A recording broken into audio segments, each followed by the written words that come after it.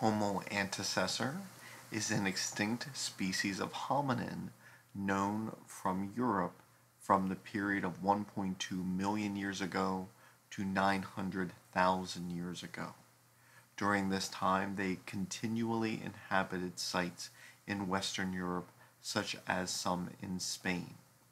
During this time, they were known to have used caves as base camps.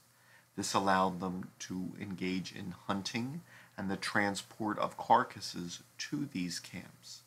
They used tools to remove meat from these carcasses, as shown on cut marks on bone, and may also have engaged in cannibalism.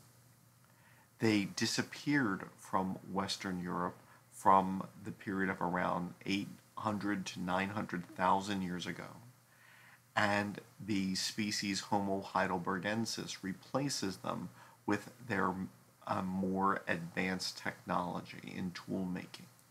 There was a gap from, say, 900,000 years ago to 500,000 years ago where hominin fossils in much of Europe are scarce.